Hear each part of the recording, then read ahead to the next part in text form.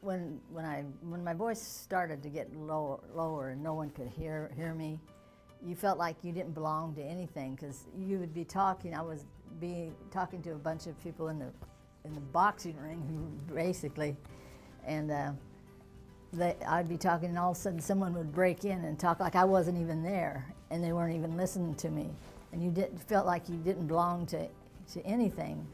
You know, it just felt like you were left out. So, and I started crying, getting upset and everything. And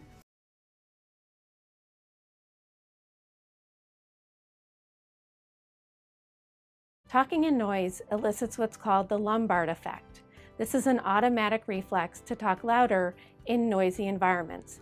You experience this on a daily basis. When you talk louder in a noisy restaurant, you're experiencing the Lombard effect. We also tend to slow our speech rate and articulate more clearly in noise.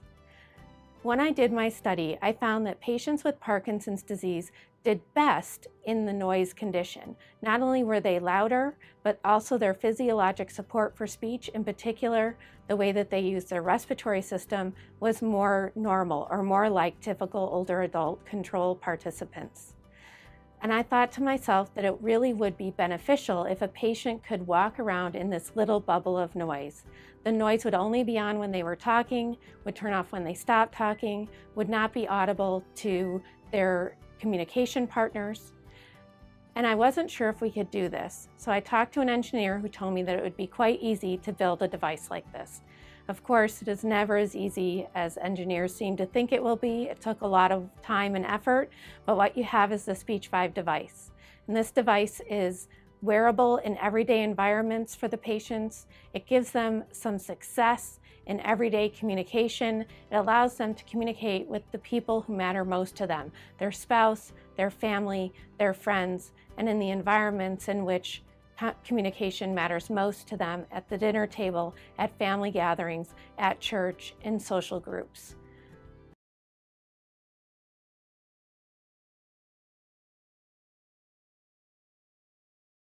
We've looked at the effectiveness of this device in about 50 patients so far. We've found at least 90% of them become louder, more clear, or have improved rate, or some combination of those three things when they use this device for 8 to 12 weeks.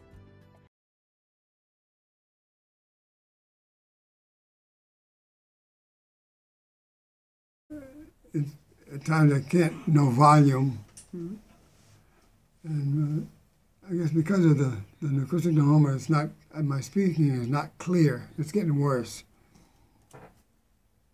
Okay, Leo, so I am recording you again, this time with the SpeechVive. Can you just turn your head all the way that way for a moment, just so I can capture that in your ear? Yep, okay. And I'm going to have you just read that top paragraph of the Rainbow Passage, and you can begin.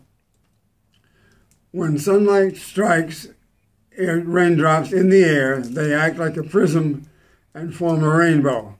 The rainbow is a division of light, white light, into many beautiful colors.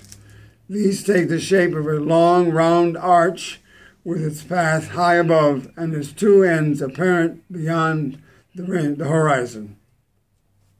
Excellent, thank you.